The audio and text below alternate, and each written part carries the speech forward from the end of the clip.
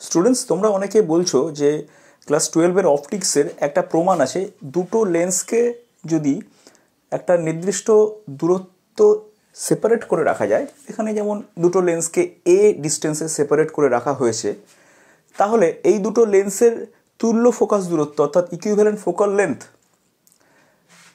সেটা যদি capital F হয় এবং এই দুটো লেন্সের আলাদা আলাদা করে ফোকাল লেন্থ যদি একটার f1 হয় এবং অপরটার f2 হয়, আমি ধরলাম এইটার হচ্ছে f1 এবং এইটার ফোকাল লেন্থ হচ্ছে f2, তাহলে f1 আর f2কে যদি এত ডিস্টেন্সে সেপারেট রাখা হয় তাহলে তার তুল্য ফোকাল লেন্থের ফর্মুলাটা হচ্ছে এটা, যেখানে f হচ্ছে ওর দুটো লেন্সের তুল্য ফোকাল লেন্থ আর f1 f2 হচ্ছে আলাদা আলাদা করে ওদের ফোকাল লেন্থ। এই প্রুফটা তোমাদের বইতে করে দেওয়া নেই, তবে এটা কিন্তু সিলেবাসে তোমাদের মেনশন করা আছে। অনেকের আশঙ্কা হচ্ছে যদি প্রুফটা চলে আসে তাহলে আমরা কি করে করব। এখন প্রুফটা কি আসতে পারে? এটা আসতে পারে প্রুফটা, কারণ সাধারণ অপটিক্সের যে রুলস আছে, যে নিয়ম আছে, সেই নিয়ম ফলো করে এই প্রুফটাকে করে ফেলা যায়, কিন্তু বইতে করে দেওয়া নেই।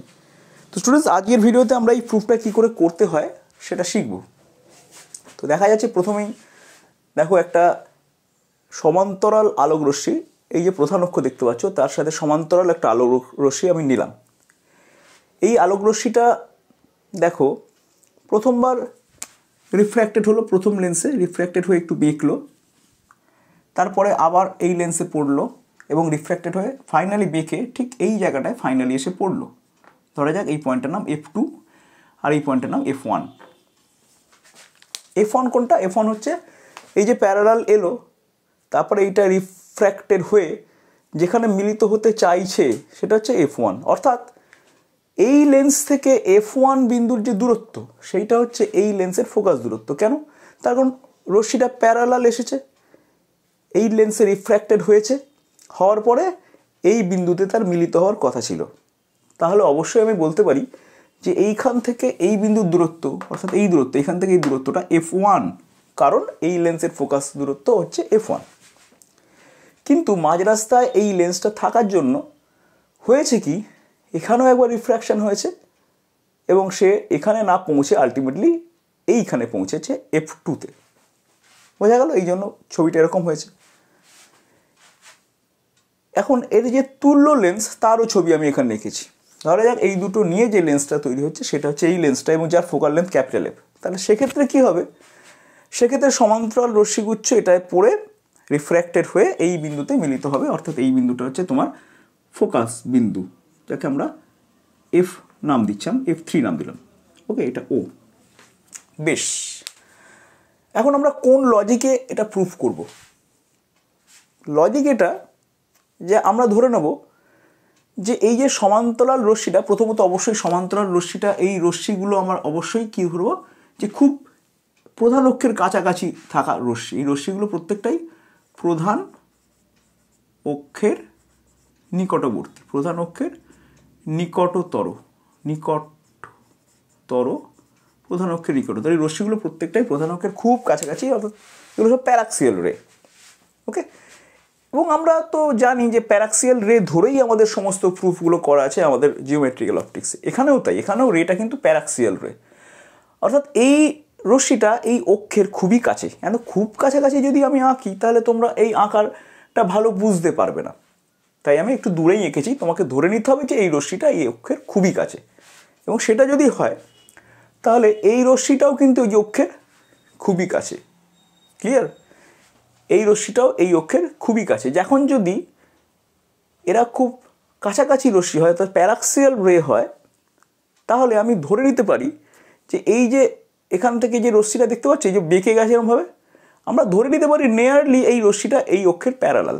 মানে এখানে এটা তো প্যারালাল বটেই, এগুলো যদি খুব কাছাকাছি হয়, সব পুরো সিস্টেমটা যদি একদম খুব কাছে নেমে চলে আসে, এই রশ্মিটা যদি একদম এখান থেকে যায়, এরমভাবে যদি যায়, এরমভাবে যদি যায়, তাহলে এই রশ্মিটা এরমভাবে একটু বেঁকবে, সামান্য বেঁকবে।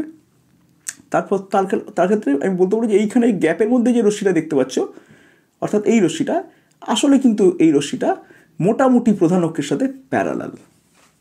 ওকে, এটা আমরা ধরে নেব, কারণ আমরা জানি প্যারাক্সিয়াল রের ক্ষেত্রে সমস্ত প্রমাণগুলো ভ্যালিড। বেশ, তার মানে এই রশ্মিটা এর প্যারালাল। তাই যদি হয় তাহলে এই দূরত্বটা তুমি দেখতে পাচ্ছ এই লেন্স থেকে এখানে যে মিলিত হয়েছে এই f2 distance actually focal length of this lens, মানে এখান থেকে এই ডিস্টেন্সটা ও থেকে f2 পর্যন্ত, মানে ধরো এটা O1 নাম দাও, এটা O2 নাম দাও, O2 থেকে f2 পর্যন্ত যে ডিস্টেন্সটা এটা অবশ্যই এই লেন্সের ফোকাল লেন্থ, সেটাকে আমরা f2 বলেছি। হলো?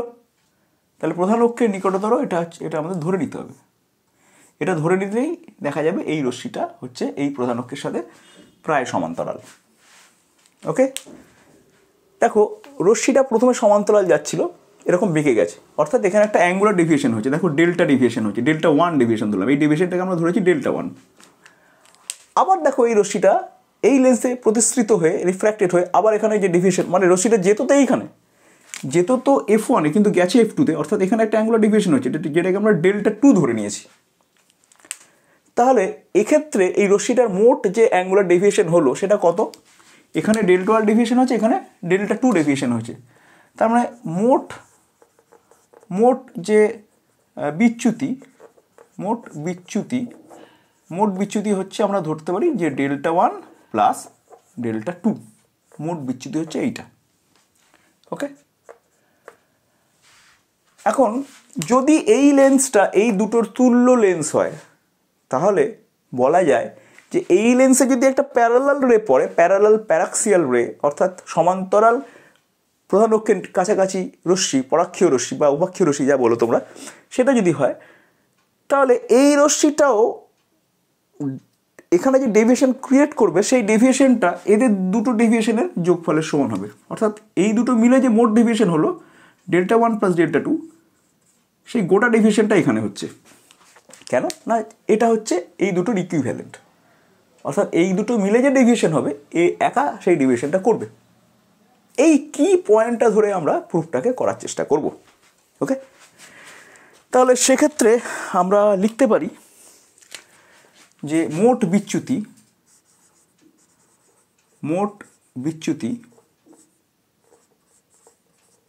ডেল্টা, এবং আমরা লিখব যে ডেল্টা সমান হচ্ছে ডেল্টা 1 প্লাস ডেল্টা 2।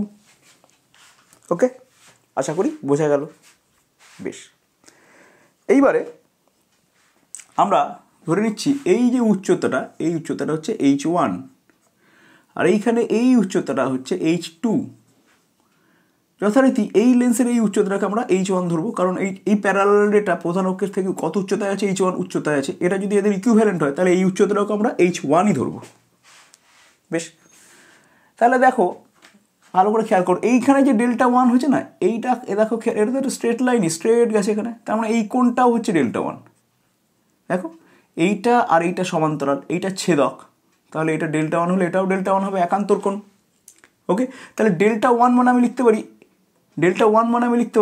h1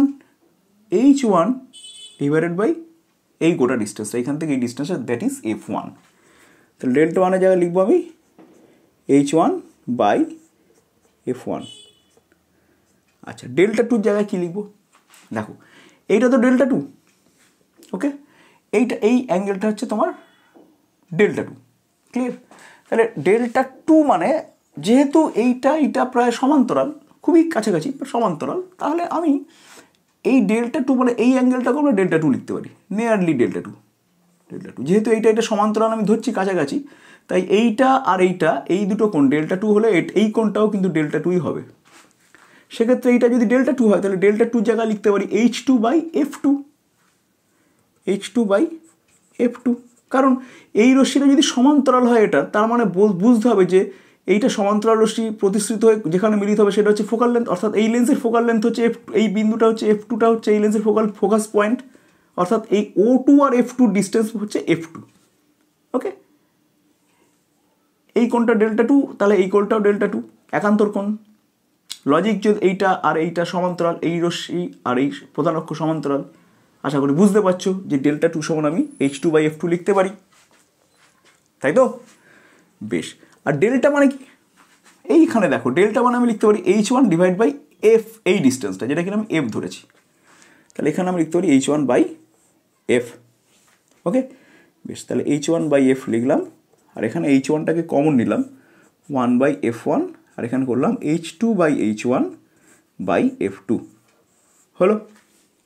বেশ, এখানে h1 তুমি কেটে দাও, তাহলে আসছে 1 আচ্ছা এটাকে ক্যাপিটাল এফ ধরেছি তাই তো, তাহলে এটাকে এক কাজ করো, এটাকে ক্যাপিটাল এফই লেখো। তাহলে হয়ে গেল 1/f equal to 1/f1 plus h2/h1/f2 হলো। অর্থাৎ h1 আর h2 মধ্যে একটা রিলেশন আমাকে আনতে হবে। এখানে একটা ত্রিভুজ ফর্ম করছি, তুমি লক্ষ্য করলে দেখতে পাবো যে এইটা হচ্ছে h1, হ্যাঁ, আর এইটা হচ্ছে h2। এখানে যে অ্যাঙ্গেলটা ক্রিয়েট হয়েছে সেই অ্যাঙ্গেলটা হচ্ছে Δ1।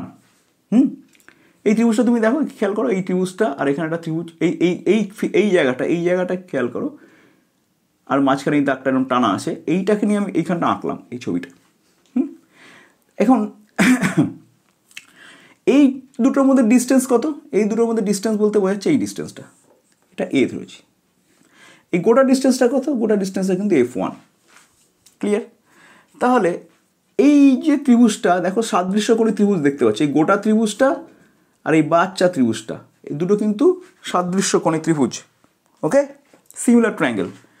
তাহলে আমি লিখতেই পারি যে h2/h1 অর্থাৎ এই ছোটো ত্রিভুজের এই বাহু বাই বড় ত্রিভুজের এই বাহু সমান হচ্ছে কি হবে না, এই দুটো কোণ তো সমান দেখতে পাচ্ছ, এই কোণ আর এই কোণ তো সমান, ঠিক আছে? তাহলে ছোটো ত্রিভুজের এই কোণের বিপরীত বাহু এইটুকুটা কত?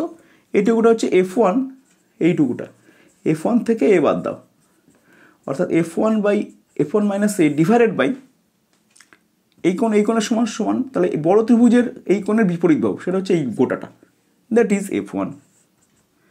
h2/h1 সমান আমি পেয়ে গেলাম। সেটা আমার বসিয়ে দেবো এখানটা, 1/f1 প্লাস h2/h1 এর ভ্যালু হচ্ছে f1 minus A divided by f1, ঠিক আছে? আর f2টা এখানে রয়েছে, f2। ব্যাস, কী হলো? 1/f1 প্লাস, একটু খেয়াল করো এটা কী হয়েছে, f1 minus A by f1f2 হয়েছে। এবার যদি ভেঙে লেখো তাহলে 1/f1 plus f1 divide by f1f2, f1 আর এই তলার f1টা কেটে যাবে, তাহলে 1/f2 থাকবে মাইনাস a বাই f1f2 হলো। অর্থাৎ প্রমাণ হয়ে গেল যে equivalent focal length capital F equal to 1/f1 plus 1/f2 minus a by f1f2, যেখানে a হচ্ছে দুটো লেন্সের মধ্যে দূরত্ব। আশা করি প্রমাণটা বুঝতে পারলে। প্রমাণটা তোমরা বারবার প্র্যাকটিস করবে, পরীক্ষায় যদি আসে, আশা করছি এইবারে তোমরা এই প্রমাণটাকে করতে পারবে। ওকে, দেখা হচ্ছে নেক্সট ভিডিওতে।